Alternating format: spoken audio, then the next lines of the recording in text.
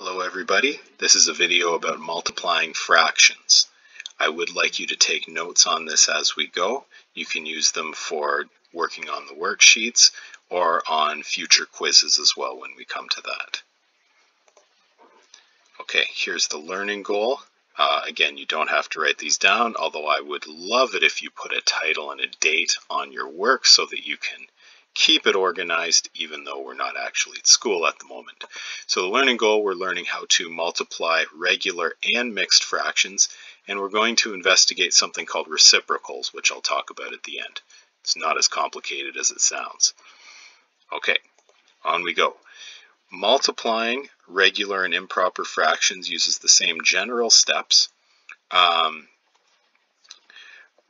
and all you need to do, just follow along here. So you multiply the numerator by the numerator, so you're multiplying top times top, to use the non-math lingo.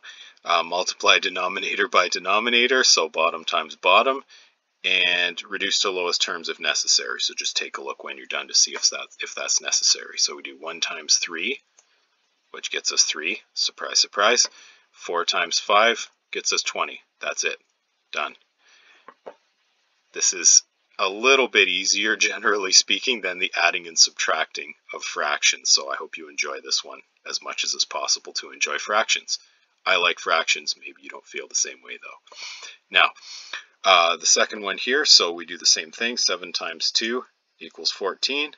3 times 9 equals 27.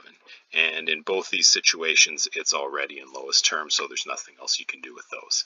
I just want to note as well that generally speaking, on everything we've done with fractions so far, we've not usually been changing the denominator unless we're finding a common denominator. But with these ones, you definitely are changing the denominator. Okay, so whatever the two denominators multiply to get, that's your new denominator. Okay, hopefully that's fairly straightforward for everybody.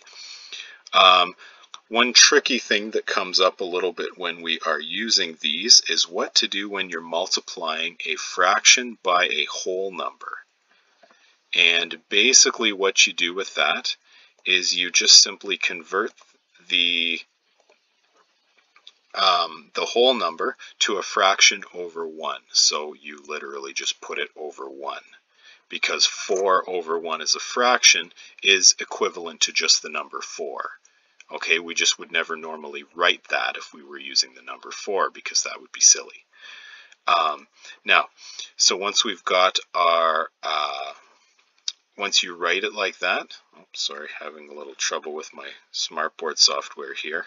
Anyone who's ever seen me do anything with a smartboard will not be shocked that that's happening. So we do 2 times 4 to get 8, and then 3 times 1 to get 3. So our answer to that one is just 3 on the bottom.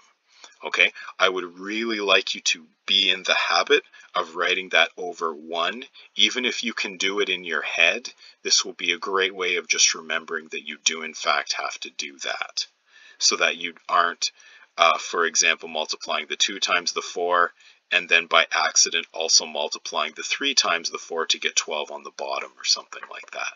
Okay, so please write 4 over 1, put that 1 on the bottom.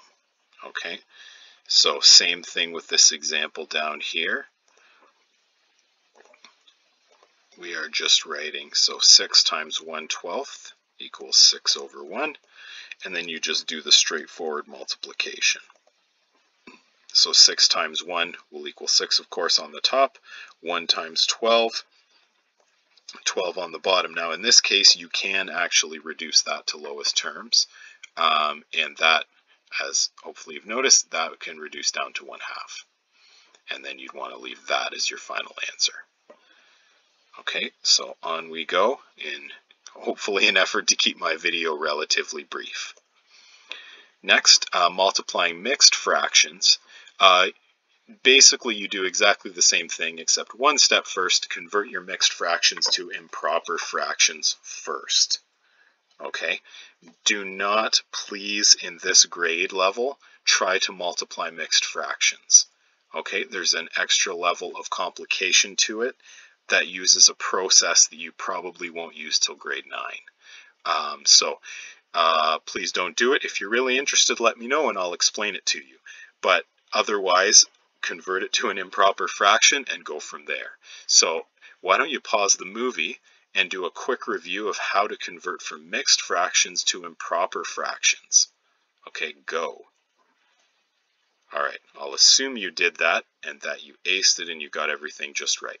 But we'll go through it just in case you had some trouble with it. So 3 times 2 plus 1 would give us 8 over 3. Wait a minute. That is some shoddy math, Mr. Shirley. Okay, so we're going to just cross that out. 3 times 2 is 6, and if you add 1, you get 7. There. I hope some of you caught that one as you're going through. This is why I usually look over the math before I start these videos, and I did in this case too, but somehow missed that. Good thing we caught it now, though. The next one, so you do 5 times 3, which is 15, and add 2, which should give us 17. Hey, 3 cheers for Mr. Shirley. 17 over 5. And remember, in these cases, when you're doing this conversion to improper, denominator stays the same until you get to the last part. Okay? And then what you're going to need to do is you do numerator times numerator, denominator times denominator. So you get incorrectly in my case. Let's just, sorry, my pen shortcuts are not working very well in this video. So we would do 7 times 17, which should be 119. Over 15, and you can just take my word for it that that does not reduce to anything if you'd like, but feel free to test me on that one, and you can see if you can find something that reduces to. Okay, but again, just to quickly review, always convert it to an improper fraction first, always, and please just leave your answers as improper fractions.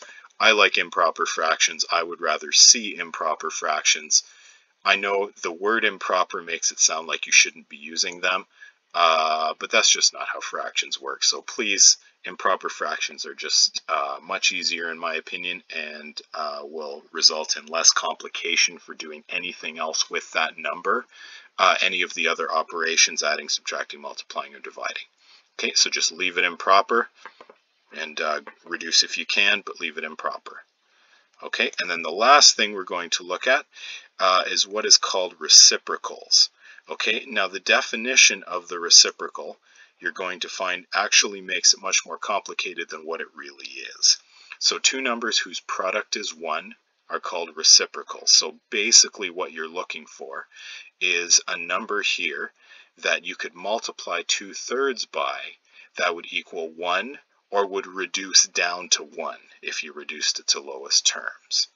Okay, so what I would do if we were in class is I would give you a few minutes to try and figure out what went in that box, to try to actually figure out how to make this, the 2/3, multiply to get the number 1, or something, or a fraction that can reduce down to 1.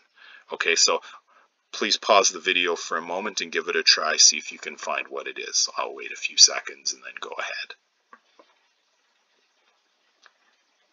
Okay, so hopefully you all found out what that was. It's a little tricky though, so don't feel too bad if you didn't. What you're going to find is that the number, in order to multiply 2/3 by something to get an answer of 1, or something that reduces to 1, what you're going to need to multiply it by is the inverse of the number, or this is what's called the reciprocal. So 2/3 times 3 over 2.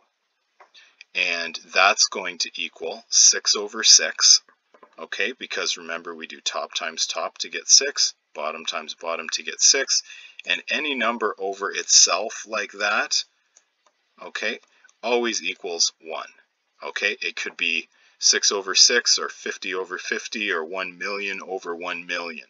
It will reduce to 1. So all you're doing when you're finding the reciprocal is you are finding the number that is basically your original fraction, except flipped over. Okay, so we'll do one more example here, and then I'm going to let you try the bottom two just for a moment before you just take my answers. So 1/3, and then we want that flipped over, so that's 3 over 1. And then when you multiply that through, top times top, bottom times bottom, you end up with 3 over 3, which again can reduce down to 1. Okay? And so I hope you're seeing the pattern here, that if I ask you to find the reciprocal, it's just the number flipped over. So please take a moment, just pause the video and try the last 2 questions and see how you do. The last one's got an extra step you need to do in it. Okay, so please give those a try. And on we go one last time. So 5 over 7, you're wanting to multiply that times, surprisingly, 7 over 5. You just flip the number over. And then 5 times 7 is 35. 7 times 5 is 35. And again, that reduces down to 1. One thing to just note as a way of error checking as you're going through these problems, please make sure if you're multiplying a number by its reciprocal, so it's just literally flipped over like this one, that you end up with the same thing on the numerator and the denominator. If you don't, just go back and check your math. You really should end up with the same thing. Now with this second one here, remember that when we do anything with multiplying whole numbers, we just put the whole number over 1 and then multiply it as usual. So 8 over 1. And then, of course, the reciprocal would be 1 over 8. And that equals 5 over 7. I bet I shocked a whole bunch of people with that answer, including myself. Mr. Shirley. Okay, 8 over 8 equals 1.